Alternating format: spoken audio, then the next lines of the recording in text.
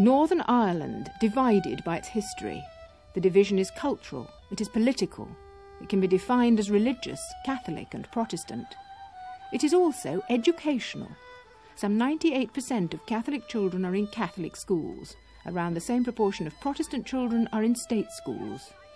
Now, as options for change in Northern Ireland ebb and flow, in state education new moves are underway. Integrated schools with a proper balance of Catholic and Protestant are being encouraged by the government. It's at this school, Brownlow High, that the issues come to the crunch. This is the first state school ever to apply to be integrated.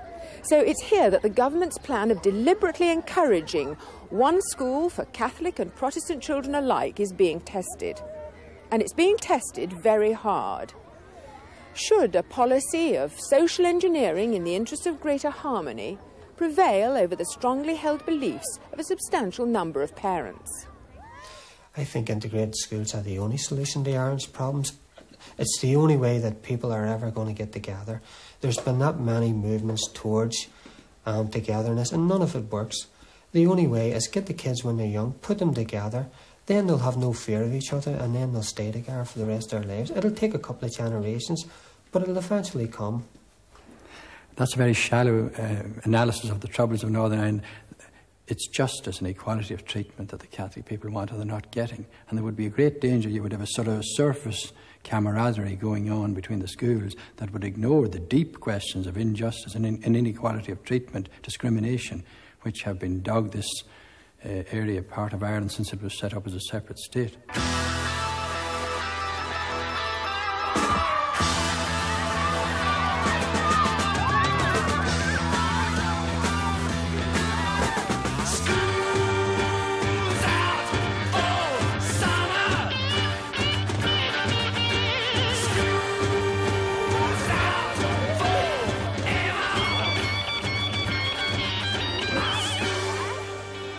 Brownlow High is a mixed school. Catholic and Protestants already go there together. State schools are open to all, so at many of them there are a small number of Catholics. The ethos, however, remains Protestant, flying the Union Jack, celebrating Commonwealth Day, looking to Britain for its loyalties. When a school is integrated, it deliberately adopts a policy of honouring both Catholic and Protestant points of view. The first step at Brownlow was taken by a group of parents in 1987. They have now been balloted 4 times. Once was declared null, twice the vote didn't receive the required majority at the time. Then, in 1991, the needed majority was reduced to 50%. 68% voted for. There's a widespread feeling in the area the time is right to integrate. The application went to the Department of Education in April. A response is expected soon.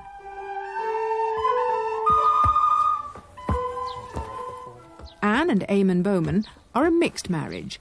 She a Protestant from the Shankhill Road, he a Catholic from the Falls Road. They had 3 children at the school. Not surprisingly, they're for integration at Brownlow.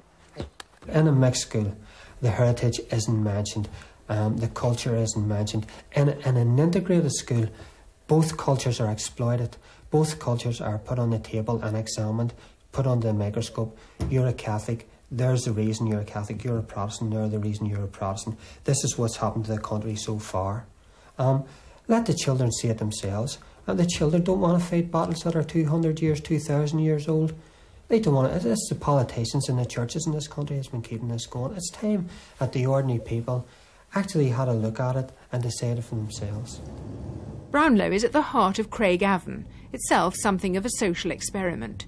It was set up in 1969 as a new town between Lurgan and Portadown, but never attracted enough business to make it boom. Unemployment is high.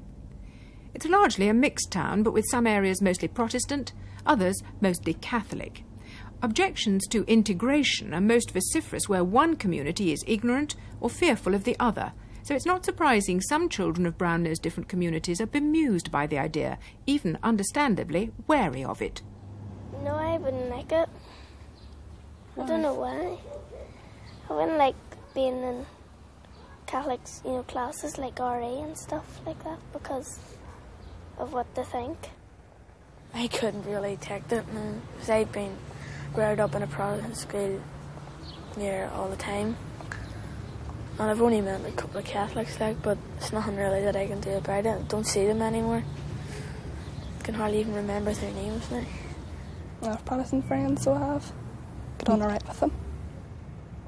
Sometimes you can have too much friction between the two sides, and because they're just totally different, it could make things very complicated. I think it'd be good. So it would be better, stop arguing and all. Sort out your differences. I think we're all very optimistic that there's a very bright future for integrated education in the province, and in particular we feel quite confident that there's plenty of backing for integrated education in this particular area.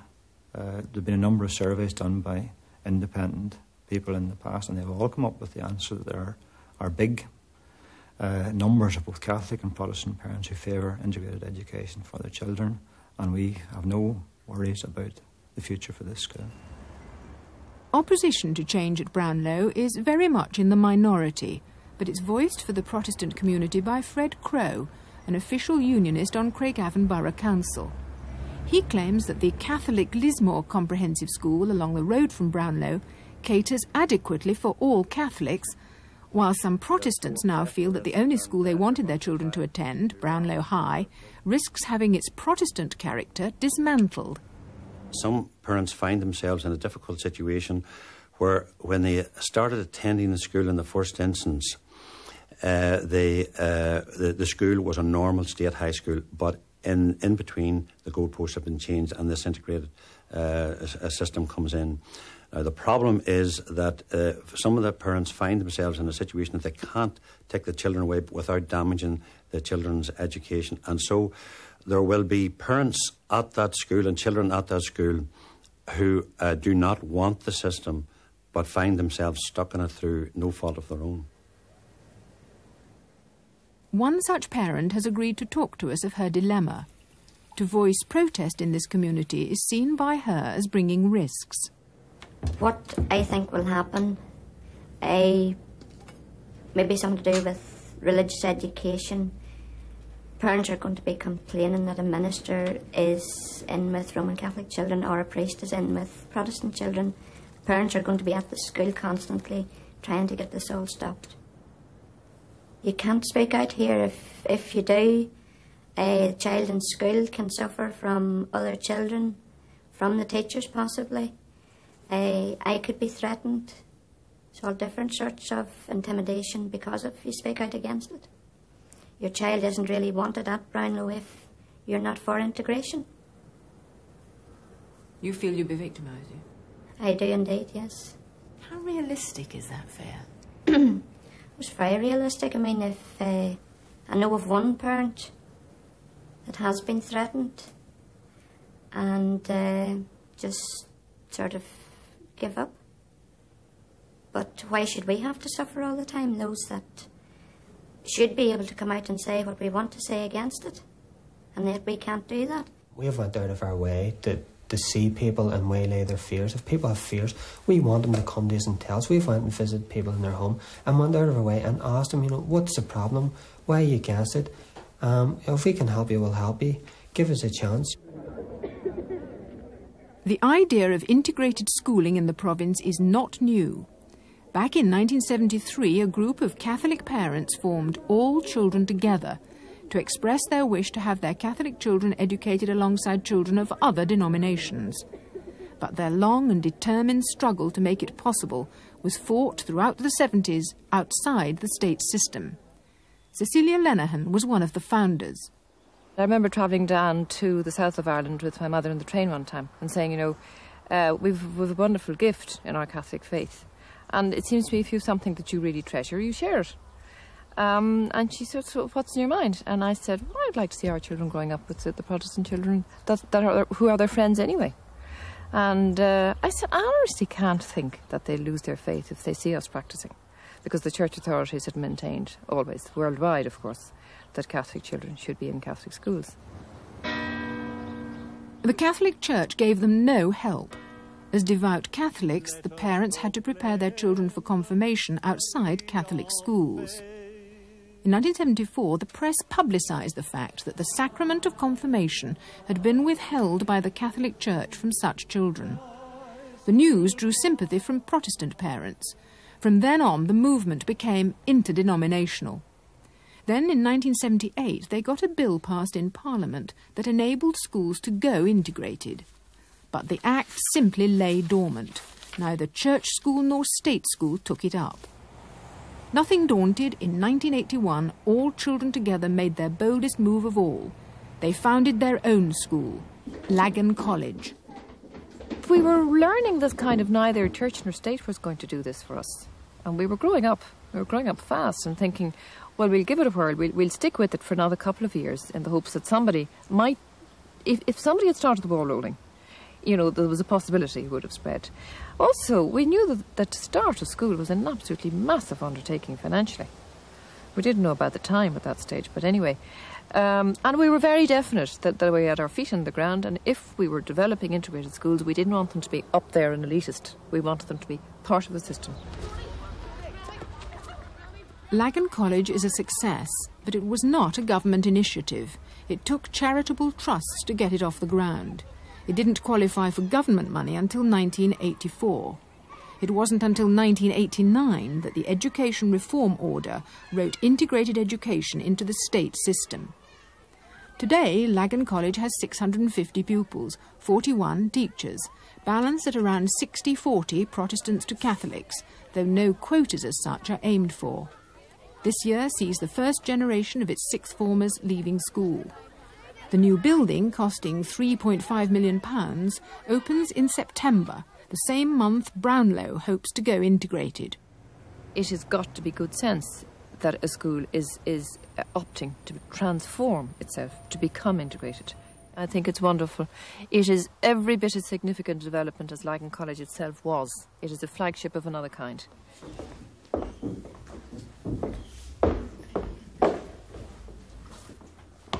Hello, dear. Don't hello, dear me. You're half an hour late. The move by Brownlow School has now broadened the education debate across Northern Ireland. Opinions against integration tend to divide along the old traditional differences.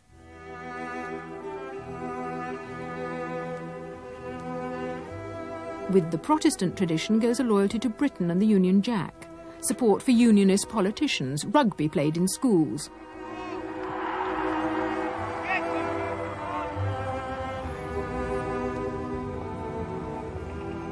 Catholic loyalties look to their Irish past, vote nationalist, tend to play Gaelic sports.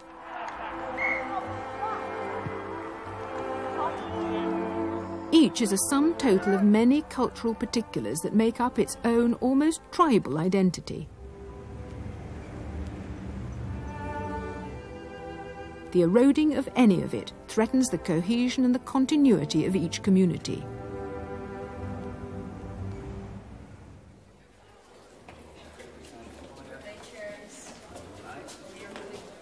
In 1921, when the Northern Ireland Parliament was set up, Catholics steadfastly retained their own schools. They paid for doing so in financial penalties. Even today, Protestant schools get £450 state funding per pupil. Catholic schools get only £210. Father, we rejoice in today, 47.5% of the province's secondary schools are Catholic. Of Jesus, your Son. Catholic parents are obliged, and it's a serious obligation, they're obliged in conscience, it's the teaching of the Church, to send their children to Catholic schools where these exist and where they are good. We are concerned with the formation of the children's minds and their ideas on God and Jesus Christ and morality. And let me say that it's getting increasingly difficult. I can see after 33 years teaching in this school, it's increasingly difficult to pass over the totality of Christ's message and way of life that comes from the teaching of Christ against the secularisation of the modern world, against the TV, if you don't mind me saying so, and against those tremendous forces which are bearing in on the children. And therefore we need the full resources of the Catholic school as it has existed with its traditions and experience to put over that message of Christ. But nonetheless, church leaders must address a proposal that is made in the interests of justice and harmony. They must respond to that. Yes, but if it is a proposal which interferes with the primacy of the Catholic school as the prime instrument of passing on the fullness of Catholic teaching and the fullness of the sacramental system, and the understanding of the Mass, and the mystery of the Mass, the integrated school tends to cut across the primary duties and obligations of a Catholic bishop or of the Catholic parish priests.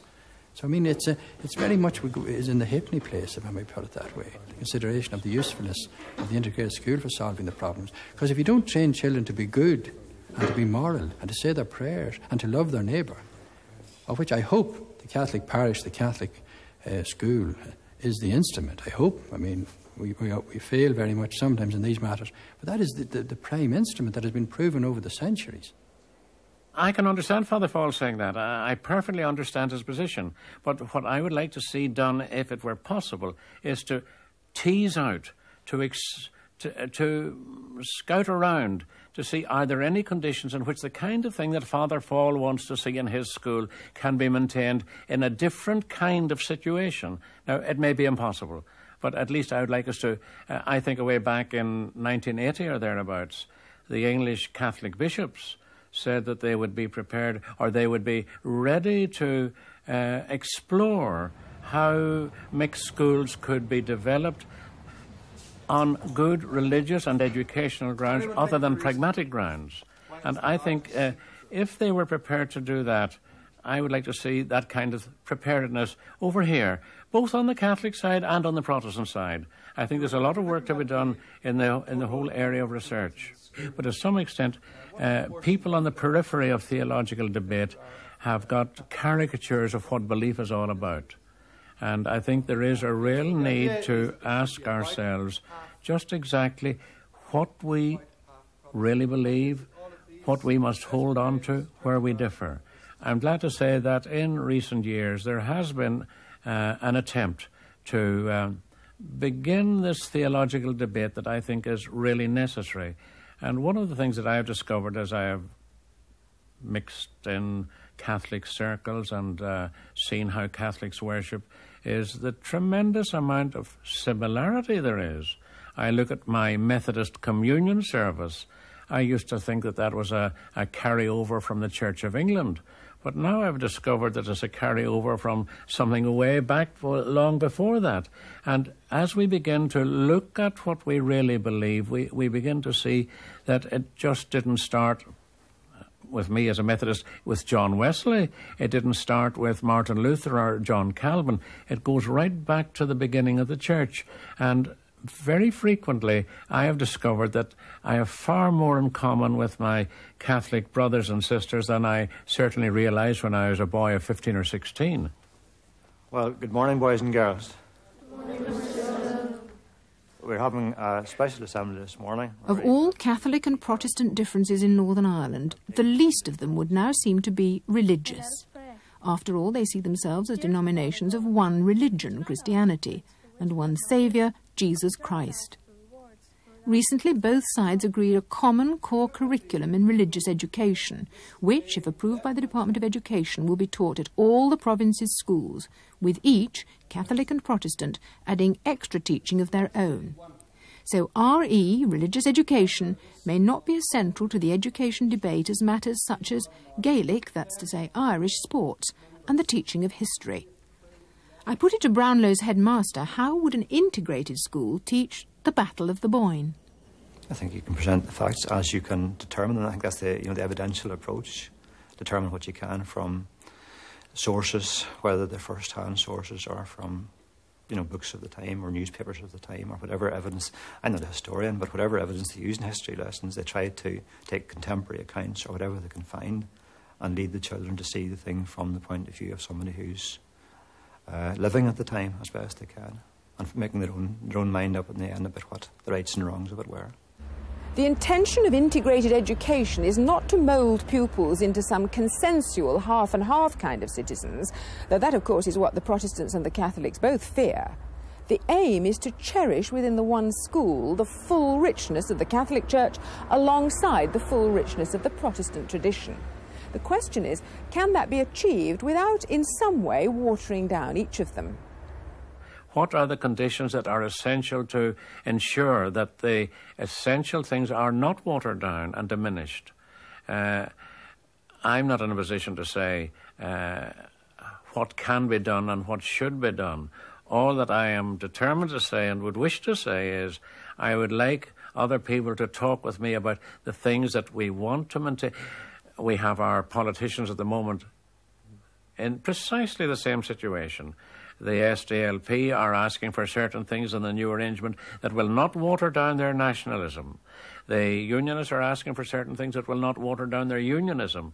And they, as John Hume says so frequently, we've got to address that problem and to find out what are the conditions in which both those traditions can be maintained. The basis of integrated education for us would be that a child who comes with a nationalist identity will leave with a nationalist identity. We're not trying to make them into unionists. I'm not trying to make unionists into nationalists, but at the least they would have some basis for, some fairly impartial basis for putting their rest and their opinions on. You don't want to change nationalists into unionists, you say, or the other way around. But what influence do you want to have on how they see themselves? We want, I think, to give them an understanding of the fact that although the fellow sitting beside you is not the same religion or culture or political view as yourself, he's a very nice human being, he's a decent fellow, he's worth living beside, you can work with him. It's in the newspaper and... Listening to pupils at Lagan College talking about each other demonstrates that what Brownlow's headmaster hopes for is already a reality. Whenever I first came to school, everything was kind of new, and I was wanting to find out, more about Catholics and stuff, and I used to chat to my RE teacher, about it, because I just wanted to know what the differences in religion were, because Catholic religion is quite close to, Protestant religion. I mean, I've only once had an argument, and it was with Eleanor, but it wasn't really an argument, it was more discussion. And we were talking about, I was saying, both sides just need to get together and talk, and that would be it.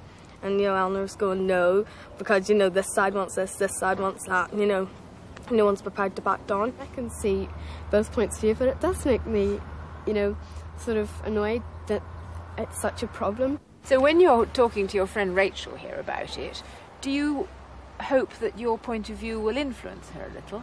Yeah, probably. I mean, I can be quite pushy with my views, so, but so can Rachel, so I don't think that it would make much difference to her view, except maybe I could make her understand my view more. Do you feel, when you're doing history lessons, for example, do you feel yourself identified as British, or do you feel drawn to being Irish? Oh, I think I would tend to say I'm British, but Ireland's like a different country and England's like a different country. I would rather be known as Northern Irish more than identified with one of the two countries which the fighting's about. But what about you, Brendan? I'd say probably Irish. And yet you are Northern Irish just like James. Yeah. It's tricky for you, isn't it? Yeah. Do you understand his point of view? Yes. Sure, I would identify more with Britain. Because I'm a Protestant. And we love the Queen and they love the Pope, so they identify with Ireland. But does that open up a division between you? No. See, when you come to school, you learn that the divisions just come down. You're friends. They're just people. It's great to hear young people being so idealistic, but are they being wise or are they being naive? The experiment at Lagan College has gone on for 10 years now. So, is it working? I've come here to Queen's University to talk to someone who studies conflict resolution. It's a great subject to study in Northern Ireland, conflict resolution. The Northern Ireland conflict is just the same in certain respects as tribal conflict, racial conflict, ethnic conflict that one might find anywhere else in the world, insofar as it's all group conflict, and group conflicts are at root a manifestation of group egoism, an egoism which is in each and every one of us. So what did your report discover? It discovered that if the children go to an integrated secondary school, then they may come into the school with very polarized friendships, far more friends in their own community than in the other. But by the time they leave the secondary school, in the case of Lagan College, they actually have more friends in the other community than they do in their own, which was quite a surprising result. no single solution solves the problem, but it goes a great deal towards solving the problem, surely, if Catholics count a lot of Protestants as their best friends and Protestants count a lot of Catholics as their best friends, and children coming out of the segregated schools don't do that to the same extent, then surely there's been a change in the society. I don't see how... It seems a logical necessity to me that that's the case. One long-term fear in a number of specific communities is of mixed marriages. They can be seen as softening the barriers between the two communities and thus slowly eroding the primacy of group loyalty in marriage, a loyalty that guarantees the next generation. I'm continually dealing with situation in homes where there has been these mixed marriages and they have been a disaster, and wives are left with 2 or 3 children, the man is away off to England. The tensions within that this brings within homes.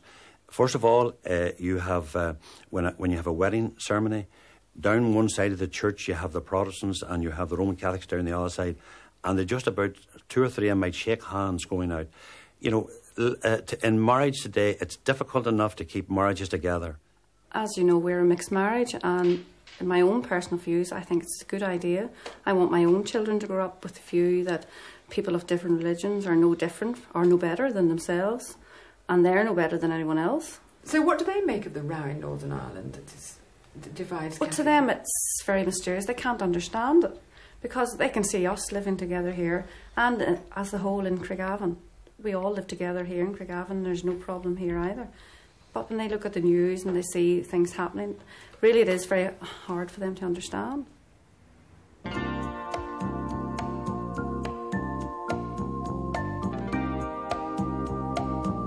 The mood in the province now is that there has, after years of suffering, to be some kind of coming together. Tell me why, tell me why, tell me why. Why can't we live together? Tell me why, tell me why. In education, there is another way, well short of integrated schooling, that's already being tried. It's called Education for Mutual Understanding. It encourages contacts, exchange visits, joint outings, explanatory lectures, but it allows schools to remain segregated. It finds favour in Catholic and Protestant schools alike, so naturally it's being tried on a much greater scale than integration. You have to have dialogue. You're going to have dialogue in integrated schools by all means, but you can also have dialogue in segregated schools, and in fact that's been tried at the moment. If you think about it, there's a program, in fact it's now compulsory in schools, called Education for Mutual Understanding, and it seems to me that that particular program is premised on the notion that if you change attitudes, structures will follow as a consequence. And that is operating in schools at the moment. The integration schools seem to be going at it from another perspective, where they say, well, we'll change structures and hopefully attitudes will change as a result. I have absolutely no idea which one of those is likely to prove the most effective, except one might be tempted to say that if it's a success in segregated schooling within the segregated structures, then simply because of the numbers involved, you're likely to have more effect.